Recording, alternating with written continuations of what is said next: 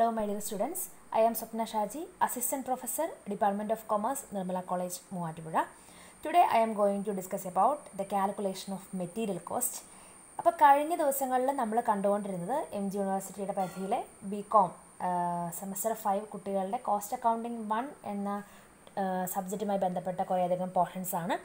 അപ്പോൾ അതിൽ നമ്മൾ EOQ എങ്ങനെ കണ്ടുപിടിക്കാം, സ്റ്റോക്ക് ലെവൽ എങ്ങനെ കണ്ടുപിടിക്കാം, അതിനെ ബേസ് ചെയ്തുകൊണ്ട് ഡിസിഷൻസ് എങ്ങനെ ചെയ്യാം എന്നൊക്കെ കാര്യങ്ങളൊക്കെ ചെയ്തിരുന്നു. അപ്പോൾ ഇന്ന് ഈ വീഡിയോയിൽ നമ്മൾ ചെയ്യുന്നത് സ്റ്റോക്ക് ലെവലുമായി ബന്ധപ്പെട്ട ഒരു പ്രോബ്ലവും അതിന് പുറമെ മെറ്റീരിയൽ കോസ്റ്റിൻ്റെ കാൽക്കുലേഷനുമായി ബന്ധപ്പെട്ട 2 പ്രോബ്ലങ്ങളുമാണ്. അപ്പോൾ എങ്ങനെയാണ് നമുക്ക് ആദ്യത്തെ പ്രോബ്ലം എന്ന് നോക്കാം. നമ്മൾ കഴിഞ്ഞ ദിവസം ചെയ്തതിൻ്റെ കണ്ടിന്യൂഷൻ ആയിട്ടൊരു പ്രോബ്ലം ഉണ്ട് കേട്ടോ. എ കമ്പനി യൂസസ് എന്ന് എപ്പോഴും പറയുന്ന പോലെ നിങ്ങൾ സ്ക്രീൻഷോട്ട് എടുത്ത് ആ ക്വസ്റ്റ്യൻ ഒന്ന് എഴുതിയെടുക്കണേ, എന്നിട്ട് മാത്രം വീഡിയോ കണ്ടിന്യൂ ചെയ്ത് കാണണേ. A company uses annually 5000 units of an item each costing ₹1.2. Each order cost 45 and the inventory carrying cost is 15% of the annual average inventory. Find EOQ. നമുക്ക് A തന്നിട്ടുണ്ട്, പിന്നെ എന്താ തന്നേക്കുന്നത്, കോസ്റ്റ് തന്നിട്ടുണ്ട്, ഇൻവെൻട്രി വാല്യൂ ഒക്കെ തന്നിട്ടുണ്ട്. EOQ കണ്ടുപിടിക്കാനായിട്ടും പറഞ്ഞിട്ടുണ്ട്. If the company operates 250 days a year, the procurement time is 10 days and the safety stock is 500 unit. Find out reorder level, maximum level, minimum and average inventory. അപ്പം നമ്മൾ കഴിഞ്ഞ ദിവസം ചെയ്ത പ്രോബ്ലങ്ങളിൽ നിന്ന് കുറച്ച് ഡിഫറൻസ് ഉണ്ട്. എന്താണെന്ന് നമുക്ക് നോക്കാം. അപ്പോൾ എന്താ നമുക്ക് നോക്കാം. ആദ്യം നമ്മൾ EOQ കണ്ടുപിടിക്കാനായിട്ട് പോവുകയാണ്. EOQ നമുക്ക് കൺഫ്യൂഷൻ ഒന്നുമില്ല, എളുപ്പമാണ് ചെയ്യാനായിട്ട്. നമുക്ക് ഫോർമുലയിലേക്ക് വരാം.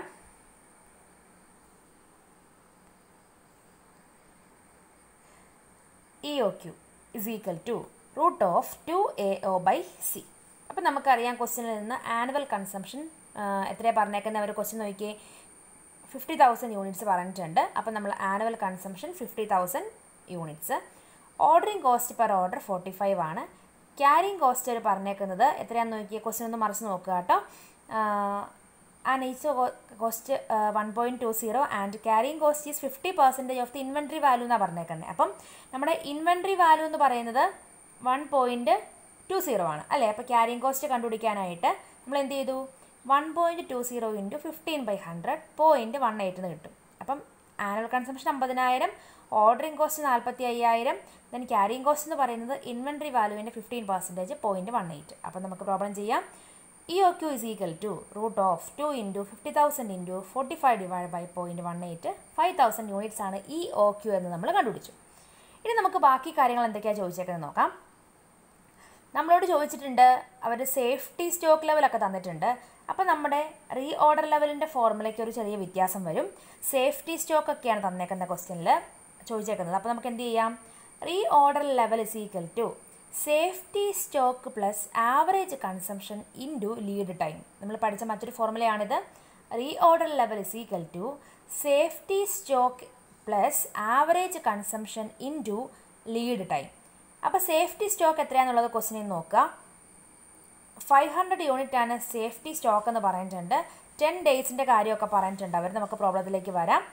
500 യൂണിറ്റ്സ് പ്ലസ് 200 എവിടെ നിന്ന് കിട്ടി എന്നുള്ളതാണ്. ആവറേജ് കൺസംഷൻ എവിടെ നിന്ന് കിട്ടി. നമ്മുടെ ക്വസ്റ്റ്യനിൽ ആവറേജ് കൺസംഷൻ്റെ ഡേറ്റ തന്നിട്ടില്ല.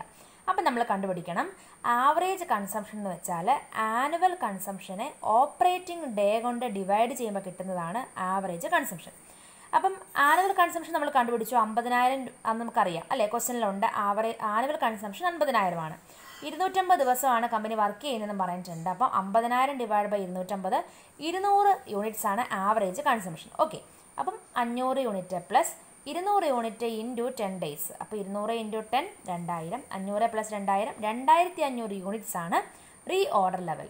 ഓക്കെ അല്ലേ, ഇത് കാര്യം ക്ലിയർ ആയല്ലോ. Safety stock plus average consumption into lead time. അപ്പോൾ സേഫ്റ്റി സ്റ്റോക്ക് ക്വസ്റ്റ്യനിലുണ്ട്.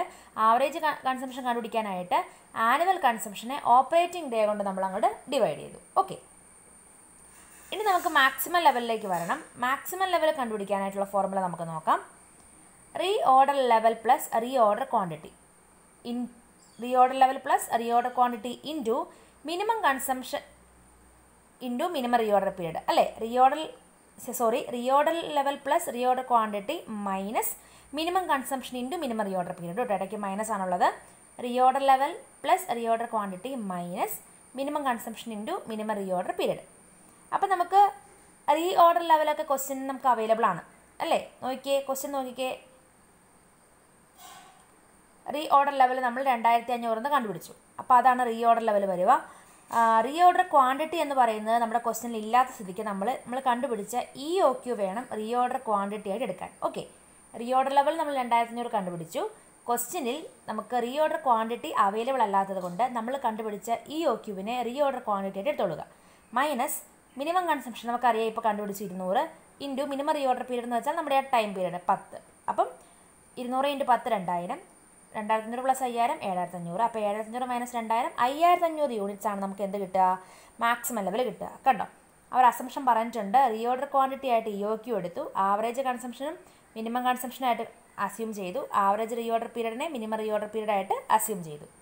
ഇനി മിനിമം ലെവലിലേക്ക് വരാം. Re order level minus normal consumption into normal re order period. നമുക്കറിയാം റീ ഓർഡർ ലെവൽ 2500 നമ്മൾ കണ്ടുപിടിച്ചായിരുന്നു, into normal consumption 200 into normal re order period 10. അപ്പോൾ 2500 - 2000 500 units. മറ്റൊരു ഫോർമുലയും കൂടെ ഉണ്ട് ആവറേജ് സ്റ്റോക്ക് ലെവൽ കണ്ടുപിടിക്കാനായിട്ട്. Minimum level plus half of EOQ അല്ലേ? Average stock level is equal to minimum level plus half of EOQ വെച്ച് ചെയ്യാം. അപ്പം ആവറേജ് സ്റ്റോക്ക് എന്ന് പറയുന്നത് മിനിമം ലെവൽ എത്രയാണ്? 500 ആണ്. 500 പ്ലസ് EOQവിൻ്റെ ഹാഫ് 5000 അല്ലേ EOQ, അതിൻ്റെ പകുതി. അപ്പോൾ 2500. അപ്പോൾ 500 + 2500 3000 യൂണിറ്റ്സ്. ഇത്രയേ ഉള്ളൂ ക്വസ്റ്റ്യൻ. നമുക്ക് ക്വസ്റ്റ്യനിൽ ആവറേജ് കൺസംഷൻ ഇല്ല. അപ്പം നമ്മൾ ആനുവൽ കൺസംഷനെ ഓപ്പറേറ്റിംഗ് ഡേ കൊണ്ട് ഡിവൈഡ് ചെയ്തപ്പോൾ നമുക്ക് എന്ത് കിട്ടി? ആവറേജ് കൺസംഷൻ കിട്ടി. പിന്നെ ആ ഒരേ ഒരു ടൈം പീരീഡ് അവൈലബിൾ ആയിട്ടുള്ളൂ. അപ്പം മിനിമം ആയിട്ടും നോർമലായിട്ടും ഒക്കെ അത് തന്നെ എടുക്കുന്നു. അപ്പോൾ ഇത്രയേ ഉള്ളൂ EOQവുമായി ബന്ധപ്പെട്ട് വരാൻ പറ്റുന്ന എക്സ്ട്രീം ക്വസ്റ്റ്യൻസ് എന്ന് പറയുന്നത് ഇത്രയേ ഉള്ളൂ. ഓക്കെ, EOQവും സ്റ്റോക്ക് ലെവലുമായി ബന്ധപ്പെട്ട് MG യൂണിവേഴ്സിറ്റിയിൽ ചോദിക്കാൻ ചാൻസ് ഉള്ള എല്ലാ മോഡൽ ക്വസ്റ്റ്യൻസ് നമ്മൾ ഡിസ്കസ് ചെയ്ത് കഴിഞ്ഞു. ഇനി നമ്മൾ കടക്കുന്ന ഒരു പോർഷൻ എന്ന് പറയുന്നത് മെറ്റീരിയൽ കോസ്റ്റ് ആണ്. ഒരു മെറ്റീരിയലിൻ്റെ വില തീരുമാനിക്കുമ്പോൾ അതിൽ പല കാര്യങ്ങൾ കയറി വരാം. ഒരു മെറ്റീരിയലിൻ്റെ വില, റോ മെറ്റീരിയലിൻ്റെ വില തീരുമാനിക്കുമ്പം ആ റോ മെറ്റീരിയലിന് വരുന്ന പാക്കിംഗ് ചാർജ്, അതിൻ്റെ ഇൻഷുറൻസ്, ക്യാരേജ്, ട്രാൻസ്പോർട്ടേഷൻ, പിന്നെ എന്തെങ്കിലും നഷ്ടം വന്നാൽ അതിന് കിട്ടുന്ന ഡിസ്കൗണ്ട് അതിനകത്ത് നിന്ന് കുറയ്ക്കാം. അങ്ങനെ ഒരു മെറ്റീരിയലിൻ്റെ വില തീരുമാനിക്കുന്നത് പല ഘടകങ്ങളെ വെച്ചുകൊണ്ടാണ്. അപ്പോൾ അങ്ങനെയാണെങ്കിൽ നമ്മളൊരു പ്രാക്ടിക്കൽ പ്രോബ്ലത്തിലേക്ക് വരികയാണ്. നമുക്ക് ക്വസ്റ്റ്യൻ ഒന്നായി നോക്കാം. ABC Limited purchased 10,000 kilogram of a certain material at ₹8 per kilogram. കണ്ടോ, 10,000 kilogram ഓഫ് കുറച്ച് മെറ്റീരിയൽ മേടിച്ചിട്ടുണ്ട്. 1 കിലോയ്ക്ക് 8 രൂപയാണ് വില. Freight and carriage on transporting the goods amount ₹1400. Carriage 1400 എന്ന് പറഞ്ഞിട്ടുണ്ട്. ഇൻഷുറൻസ് ഇൻ ട്രാൻസിറ്റ് എന്ന് പറയുന്നത് 2% ഓഫ് ദി പർച്ചേസ് പ്രൈസ്. അപ്പോൾ പർച്ചേസ് പ്രൈസ് എത്രയായിരുന്നു? 10,000 × 8 80,000. അതിൻ്റെ 2% ഇൻഷുറൻസ് എന്ന് പറഞ്ഞിട്ടുണ്ട്. Calculate the total cost of material at what price per kilogram should the material be issued to production. മെറ്റീരിയലിൻ്റെ കോസ്റ്റ് കണ്ടുപിടിക്കാൻ പറഞ്ഞിട്ടുണ്ട്. എത്ര രൂപയ്ക്കാണ് മെറ്റീരിയലിൻ്റെ വില നമ്മൾ അക്കൗണ്ടിൽ കാണിക്കേണ്ടതെന്ന് ചോദിച്ചിട്ടുണ്ട്. എളുപ്പമാണ് പ്രോബ്ലം. ജസ്റ്റ് നമ്മൾ ആ പറഞ്ഞ ഐറ്റംസ് ഒന്ന് ജസ്റ്റ് ഒന്ന് മാർക്ക് ചെയ്ത് പോയാൽ മാത്രം മതി. നമ്മളൊരു ഫോർമാറ്റ് വരയ്ക്കുന്നു. കാൽക്കുലേഷൻ ഓഫ് മെറ്റീരിയൽ കോസ്റ്റ് എന്ന ഹെഡിങ് ഇടുന്നു. എന്നിട്ടൊരു പർട്ടിക്കുലർ കോളോ ഒരു എമൗണ്ട് കോളോ വരയ്ക്കുക. കാൽക്കുലേഷൻ ഓഫ് മെറ്റീരിയൽ കോസ്റ്റ് എന്ന ഹെഡിങ് ഇട്ടിട്ട് ഒരു പർട്ടിക്കുലർ കോളോ ഒരു എമൗണ്ട് കോളോ വരയ്ക്കുന്നു. എന്നിട്ട് നമുക്ക് ഫസ്റ്റ് ആയിട്ട് എഴുതാം. പർച്ചേസ് പ്രൈസ് ക്വസ്റ്റ്യനിൽ അവൈലബിൾ ആണ്. 10,000 കിലോഗ്രാമിന് 8 രൂപ വെച്ച് അല്ലേ? അപ്പോൾ 10,000 × 8 80,000. ഫ്രൈറ്റ് ആൻഡ് ക്യാരേജും ക്വസ്റ്റ്യന് നേരിട്ട് തന്നിട്ടുണ്ട് 1400. അപ്പോൾ അതും എഴുതി. ഇൻഷുറൻസ് ഇൻ ട്രാൻസിറ്റ് എന്ന് പറയുന്നത് പർച്ചേസ് പ്രൈസിൻ്റെ 2% പറഞ്ഞിട്ടുണ്ട്. അപ്പം 80,000 × 2/100 എന്ന് നമുക്ക് ചെയ്യാം അല്ലേ? പർച്ചേസ് പ്രൈസിൻ്റെ 2% എന്തെന്ന് പറയുന്നത് ഇൻഷുറൻസ് ഇൻ ട്രാൻസിറ്റ്. അപ്പം 80,000 × 2 1600. ടോട്ടൽ ചെയ്ത് കഴിയുമ്പോഴത്തേക്കും 80,000 1400 1600 കൂടെ ടോട്ടൽ ചെയ്യുമ്പം 83,000 എന്ന് നമുക്ക് ടോട്ടൽ മെറ്റീരിയൽ കോസ്റ്റ് കിട്ടും. ഇനി മെറ്റീരിയൽ കോസ്റ്റ് പെർ കിലോഗ്രാം എത്രയാണെന്നുള്ളത് കണ്ടുപിടിക്കണം. അപ്പോൾ അതിനുള്ള ഫോർമുല എഴുതാം. Material cost per kilogram is equal to total material cost divide by number of unit boat. Okay, എത്രയാണോ മൊത്തം ചിലവ് അതിനെ നമ്പർ ഓഫ് യൂണിറ്റ് ഡിവൈഡ് ചെയ്താൽ മതി. അപ്പോൾ 83,000 / 10,000 8 രൂപ 30 പൈസ. ഇതാണ് നമ്മുടെ ഫസ്റ്റ് പ്രോബ്ലം. സിമ്പിൾ അല്ലേ? നമുക്ക് വന്ന എക്സ്പെൻസ് മൊത്തം കൂട്ടിയിട്ട് ആ കൂട്ടി കിട്ടുന്ന ആ ഒരു മൊത്തം കോസ്റ്റിനെ നമ്പർ കൊണ്ട് ഡിവൈഡ് ചെയ്യാം. അങ്ങനെയാണെങ്കിൽ മറ്റൊരു പ്രോബ്ലത്തിലേക്ക് വരാം. നമ്മൾ മറ്റൊരു പ്രാക്ടിക്കൽ പ്രോബ്ലത്തിലേക്ക് വരുവാണ്.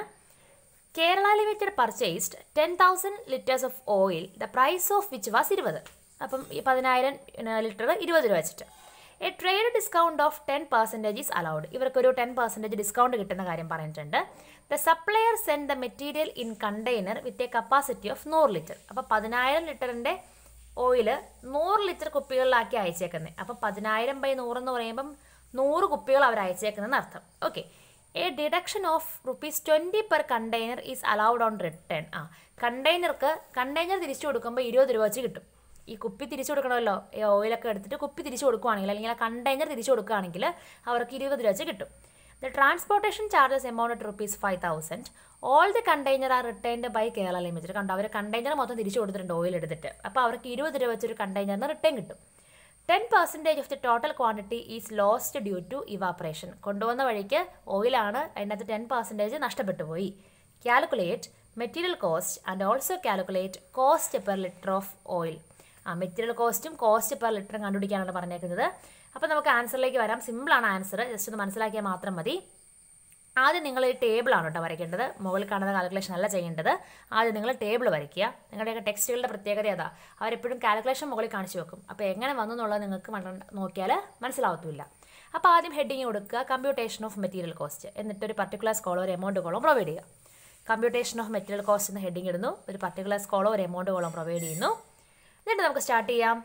പർച്ചേസ് പ്രൈസ് കാണിക്കാം. 10,000 ലിറ്ററിന് 20 രൂപ വെച്ച്. അപ്പം 10,000 × 20 2 ലക്ഷം. ഡിസ്കൗണ്ടിൻ്റെ കാര്യം പറഞ്ഞിട്ടുണ്ട്, 10% ഡിസ്കൗണ്ട് ഉണ്ടെന്ന് പറഞ്ഞിട്ടുണ്ട്. അപ്പോൾ കുറയ്ക്കാം അല്ലേ, ലെസ് ട്രേഡ് ഡിസ്കൗണ്ട്. 2 ലക്ഷത്തിൻ്റെ 10%, 2 ലക്ഷം × 10/100 20,000. അപ്പോൾ നമുക്ക് 1.80 കിട്ടി. ട്രാൻസ്പോർട്ടേഷൻ ചാർജ് ഒരു 5,000 രൂപ ആയ കാര്യം പറഞ്ഞിട്ടുണ്ടായിരുന്നു. അപ്പം ആഡ് ട്രാൻസ്പോർട്ടേഷൻ ചാർജസ് എത്രയാണ്? 5,000 രൂപ. അപ്പം 1,85,000 കിട്ടി. ഇനി കണ്ടെയ്നർ തിരിച്ചു കൊടുക്കുമ്പോൾ അവർക്ക് 20 രൂപ വെച്ച് കിട്ടുന്ന കാര്യം പറഞ്ഞിട്ടുണ്ട്. അപ്പോൾ എത്ര കണ്ടെയ്നർ ഉണ്ടെന്ന് നോക്കുക. നിങ്ങൾ ക്വസ്റ്റ്യൻ വൃത്തിയായിട്ട് വായിക്കുക. 10,000 ലിറ്റർ ഓയിൽ 100 ലിറ്ററിൻ്റെ ബോട്ടിലുകളിലാക്കി അയച്ചേക്കുന്നത്. അപ്പോൾ എത്ര കുപ്പി വന്നിട്ടുണ്ട്, അല്ലെങ്കിൽ എത്ര കണ്ടെയ്നർ വന്നിട്ടുണ്ട്? 10,000/100, അതായത് 100 എണ്ണം വന്നിട്ടുണ്ട്. 100 എണ്ണം തിരിച്ചു കൊടുക്കുമ്പം ഒരെണ്ണത്തിന് 20 രൂപ വെച്ച് കിട്ടും അല്ലേ. 10,000/100 100. 100 എണ്ണം തിരിച്ചു കൊടുക്കുമ്പം ഒരു കണ്ടെയ്നറിന് 20 രൂപ വെച്ച് കിട്ടും. അപ്പോൾ 100 × 20 2000. അപ്പോൾ അങ്ങനെയാണെങ്കിൽ മൊത്തം ചിലവ് എത്ര വന്നു? കുറച്ച് കഴിയുമ്പം 1,83,000 അവരുടെ ചിലവ്. ഇനി നമുക്ക് ഈ കാൽക്കുലേഷനിലേക്ക് വരാം. എന്നാന്ന് പറഞ്ഞുതരാം. Cost per litre is equal to എന്ന് എഴുതുക. മൊത്തം കോസ്റ്റ് 1,83,000 നമ്മൾ കണ്ടുപിടിച്ചു. അവർ പറഞ്ഞിട്ടുണ്ടായിരുന്നു 10% ഓഫ് ദി ക്വാണ്ടിറ്റി ഇവാപ്പറേഷൻ വഴി നഷ്ടപ്പെട്ടു പോയി എന്ന് പറഞ്ഞിട്ടുണ്ട് അല്ലേ, കൊണ്ടുവന്ന വഴിക്ക് നഷ്ടപ്പെട്ടു. അപ്പം 10,000ൻ്റെ 10% എന്ന് പറയുമ്പം 1000, ബാക്കി എത്രയേ ഉള്ളൂ? 9,000 ഉള്ളൂ. അപ്പം 1,83,000/9,000 20 രൂപ 33 പൈസ. ഇതാണ് അവരുടെ ആ ഒരു മെറ്റീരിയലിൻ്റെ വില, റോ മെറ്റീരിയലിൻ്റെ വില. ഓക്കെ. അപ്പോൾ എങ്ങനെയാണ് മെറ്റീരിയൽ കോസ്റ്റ് ചെറിയ ലോസും കുറച്ച് എക്സ്പെൻസും ഡിസ്കൗണ്ടും ഒക്കെ വന്നാൽ എങ്ങനെയാണ് മെറ്റീരിയലിൻ്റെ കോസ്റ്റ് കണ്ടുപിടിക്കുന്നത് എന്നുള്ള 2 പ്രോബ്ലങ്ങളും EOQൻ്റെ ഏറ്റവും അവസാനത്തെ ഒരു അഡ്വാൻസ്ഡ് പ്രോബ്ലമാണ് നമ്മൾ ചെയ്തത്. അപ്പോൾ ഇന്നത്തെ 3 പ്രാക്ടിക്കൽ പ്രോബ്ലംസ് നിങ്ങൾക്ക് മനസ്സിലായിട്ടുണ്ടെന്ന് ഞാൻ വിചാരിക്കുന്നു. എന്തെങ്കിലും ഡൗട്ട് ഉണ്ടെങ്കിൽ വീഡിയോയ്ക്ക് താഴെ കമൻറ്റ് ചെയ്യുക കേട്ടോ. കമൻറ്റ് ചെയ്താൽ മാത്രം പോരാ, നമ്മൾ ഡൗട്ടിൻ്റെ ആൻസർ പറഞ്ഞു തരുമ്പം അതിന് റിപ്ലൈയും കൂടെ നിങ്ങൾ തരണം. അപ്പം എൻ്റെ ചാനൽ ആദ്യമായിട്ടാണ് നിങ്ങൾ കാണുന്നതെങ്കിൽ ലൈക്ക് ചെയ്യാനും കമൻറ്റ് ചെയ്യാനും സബ്സ്ക്രൈബ് ചെയ്യാനൊന്നും മറക്കരുത്. അപ്പം മറ്റൊരു അക്കൗണ്ടിങ് വീഡിയോ ആയിട്ട് നമുക്ക് വീണ്ടും കാണാം. അതുവരേക്കും ബൈ ബൈ.